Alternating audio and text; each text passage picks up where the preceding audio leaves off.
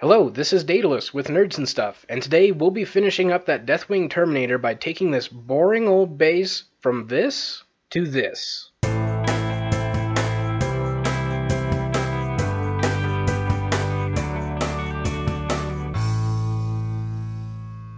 Let's get started. So the first thing we need to do is just cover up those little peg holes. So just doing that with a piece of Scotch tape. Normally I use masking tape, but I couldn't find mine. Then we're going to take some of this Viva transparent, which is like a sealant. We're building a crackle base for this. So the first thing you need to do is seal it off on something that has a real hard, like bright shine to it. It ends up working better. This comes as like a two-part kit. You get the shiny stuff, and then you get the crackle stuff, which is this stuff. So that takes like 2 hours to dry. And then you're going to goop a whole bunch of this on, and the thicker you goop it on, the more dramatic your cracks will be. So if you want really big, deep cracks, you just really splatter it all on. And then I realized, being a dry lake bed, it should probably have some rocks. So we'll just squeeze a couple of these on real quick, so that we can have a little bit of texture that's like partially submerged. Just give it a little bit of character, you know. Something that will still look like it might have actually been in a lake bed. And then we're going to finish glooping this on the rest of the base. And, you know, don't be conservative with it. Really get it on there so the cracks look really good. If it ends up being too dramatic of cracks, you know, in my opinion, you can't have too dramatic, because even when I've tried to really mash a ton of this stuff on, it still ends up looking really good. So then, once we make sure that we've smeared all this, you know, across the base, I want to try and build a uniform texture, because that surface texture will really be seen after it's cracked. It'll still be on the surface, so you can't really see it really well because the light is washing it out. But right now I'm just trying to build a uniform texture that's not too wavy. You can get away with some of that because you are looking at like a lake bed, so water currents. So now that that's dried, which takes 24 hours, we finally have a base we can paint. So I'll just be taking my dental hook here and kind of figuring out where I want the model to be. Because when I make these cracked bases, I like to pick out a couple of these cracks so it looks like they've been, you know, like picked away, like they might have been caught on something and picked up, or, you know, maybe they just got crushed by something like a foot. And it helps give it a little more 3D depth to it. So I just pick in some of those out, and then we'll get a texture for those later, making sure I just have that fit right where I want him still. And I will be going back to that model a lot. So now we're just going to take the crappiest brush I have, whose sole purpose is for putting glue down, and we're just going to put some glue in some places so that we can add a little bit of sand to give it some like dirt texture on top. Now for this first application, I watered my glue down too much, and so I didn't have too much that stuck besides that first spot that I really hit. So I had to go and dip some more glue and come back with it. You got to be careful, because if you just come straight out of the bottle, you'll end up with like too much on your brush, and then you'll put too much glue where you don't want it to go and stuff. It's just practice, knowing where you want it to be. So we put that sand down and tap it off, and now we've got some texture added to our base. Just a little bit. I mean, we still have good texture in a lot of these areas just from the natural flow, and so this just adds a little more where it is flat. Now we've primed it, we can get to painting it. So we just primed it black. We're going to come up with just a brown. This is the Reaper Driftwood brown. This is like the next step up in the Reaper Wood series in their browns. So this was lighter. I initially was going to go with the Shield brown because I just seem to love that color and paint everything that color. But I decided that with all the brown that's on the model already, I wanted this to be lighter, more sandy, so that the model could really stand out and look different. And where I built up those colors from the Shield brown, I was thinking if I just went with the Driftwood and then various layers of dry brushing to make it look really dry and cracked and stuff, it would end up with a similar feel, but not too far away from, you know, what it was. So now I'm taking a little bit of Drakenhof Nightshade actually, and I have thinned this probably like 1 to 3 with water. That's 1 drop of Nightshade to water. And I'm almost just putting a little bit as like shadows. Now, I was doing some reading, and some people said if you do this with a couple of different colors, it makes your bases look a lot more alive, because nature is very rarely uniform. So now I'm coming through with some sepia, same kind of thinning, to try the same thing, just give it a little bit of color variation. I didn't really care for how this turned out, actually. It just kind of looked weird. I definitely liked how the Nightshade went, though. That looked good. So now we're coming up with just Agrax straight out of the bottle. This is just to really darken it up and really make it look dirty, like dried, lake-bed earth, and to get in those crevices and make sure that anything that might have been missed by the primer and whatnot is at least got some dark on it. And while we wait for that to dry, we can actually work on another piece. Now this is just a pine needle I picked up off the ground outside. I'm measuring it against the Terminator, and just grabbing a couple pieces, breaking it off. I was like, this kind of looks like a weird desert plant. So we're just going to take the X-Acto knife and flare out the edges here, just making real light cuts to kind of splinter it. Almost like if you smashed a toothpick, you'd kind of get this same splintering effect.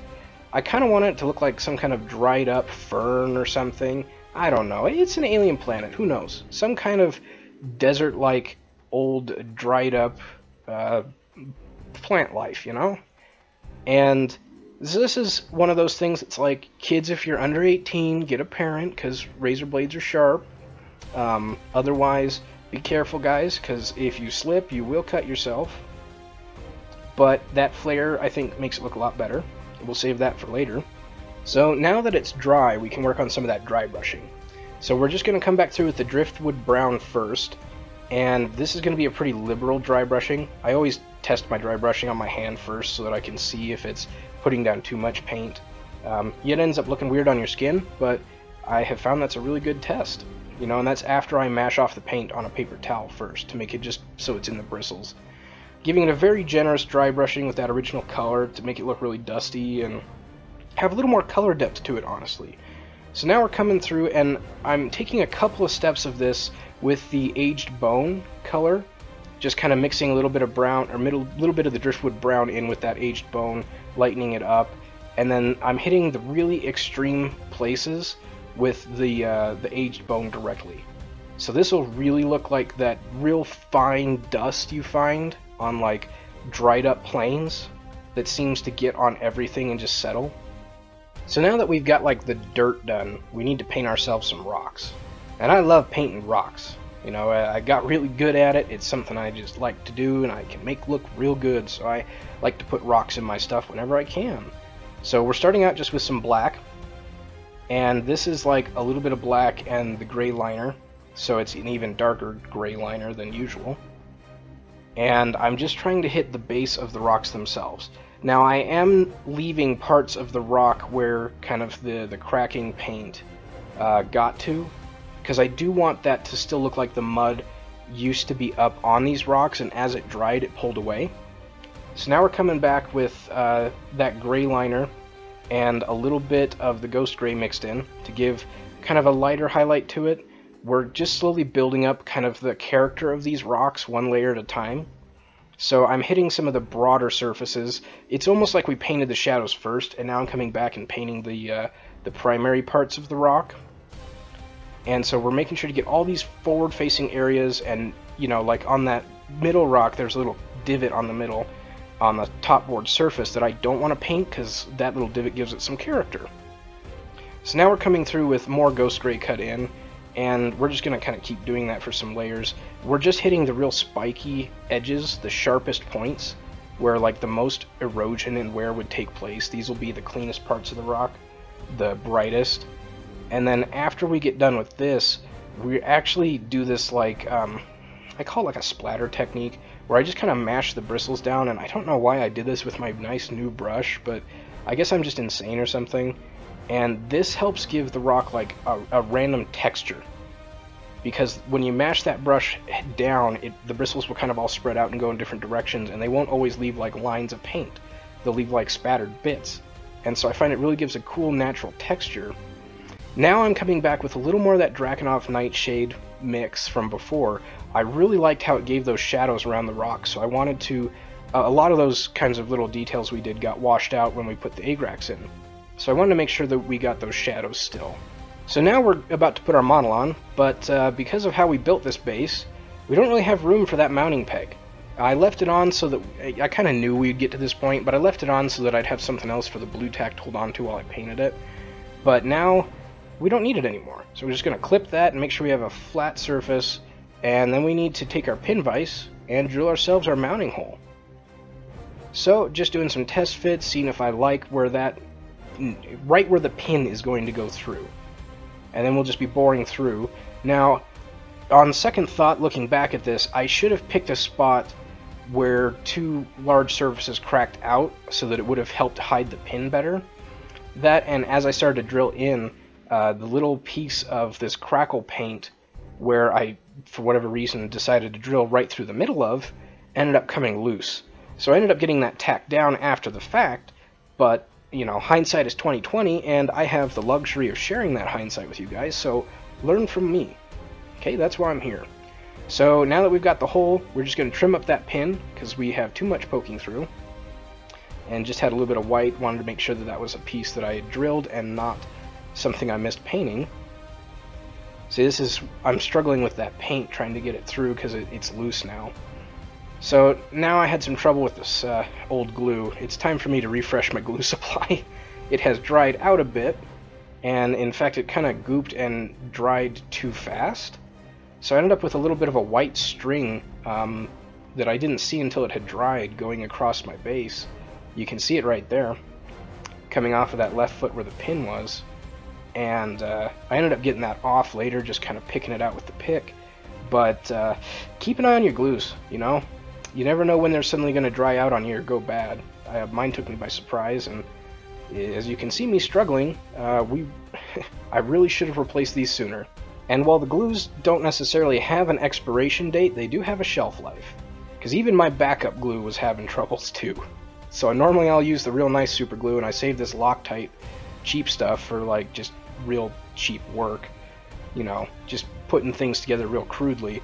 But I even had trouble with that, so I have since refreshed my entire super glue supply, so don't be afraid. Then we're coming through with that accelerant so that I can work on other things and not have to wait for the glue to dry. And we still have that white kind of feeler there. You know, I mostly use that accelerant for my own peace of mind. Once I was painting and I had some super glue that I thought had dried, but it hadn't yet. So I ended up getting it on the bristles of my brush and really kind of messed that brush up. So now whenever I have a surface that I'm going to be painting soon, I'll always hit it with that accelerant just to make sure that that glue is dry before I paint. Just one of those lessons learned. You can see I was finally able to scrape off that little white string. And now we're going to glue on our little plant thing we made from the pine needle. So just got some super glue on the back of it, and I would have liked to get the accelerant in here, but instead we're just going to push it down with a toothpick and hold it in place until that dries. I always try and use things from nature, and when I do, I like to leave them as is. I don't like to paint them that often, because I can't paint as well as nature can. So if I can take something already existing, like these pine needles, that fit into the situation and use them, I will, and I'll just put them on afterwards because I think they look better that way. So I'm just taking some kind of flocking, these are tufts, going in, just to give it a little bit of fuzz to make it look a little more barren and dried out, like maybe life has tried to exist here since the water dried up, but hasn't been doing too well. I mean, there's always desert plants and stuff. Just give the base a little more character. And now I'm just taking a little of these to make real stringy grass, like plants that are just like barely there, because they're just like barely surviving. And I'm taking these and they're having a real hard time standing up, so I'm actually gluing them and wedging them in the little cracks, which I guess is more of a natural thing. I mean, the seeds would land in the cracks and have a better chance at growing there, but it also gives me an anchor point for my glue, which I desperately needed. So I've taken these tufts, and these ones are a little wider, so what I've done is I folded them onto themselves a couple of times to make them thicker and also make them stand up more. So that's why when I initially pulled them out, they were all flat like the ones in front, but after I folded them and get the glue on, once the glue dries, it'll hold them in place and they won't spread out again. And then I get these little sharp tufts. So now we're just going to paint the lip of the base here. We're just coming in with the pure black, just my usual taste, and I have made sure that this is pure black and not gray liner, and making sure that I get any hairs or stray fibers from the tufts coming through, because sometimes they'll like hang on and just get really stringy, and when you place them place. Sometimes the glue that binds them together isn't always at like the primary point, so you'll get these little stragglers that are glued to like extended pieces that you just sometimes have to trim up your tufts. That's the lesson to be learned here. So just going nice and smooth, getting that taken care of, get that nice even base, making sure not to encroach too much on that lovely dried mud that we've made. Now we're just going to put it back in the vise so that I can make sure all the glue is dried really well before I seal it. And once it's sealed, that's pretty much it. You know, we've got this Deathwing Terminator in a cracked mud base, and he's all done and good to go, ready to hit the table. So that's pretty much it for today. If you have any questions or comments, just leave them below and I'll try to get to them as soon as I see them. If you haven't subscribed to our channel yet, please do so. And as always, until next time, happy painting.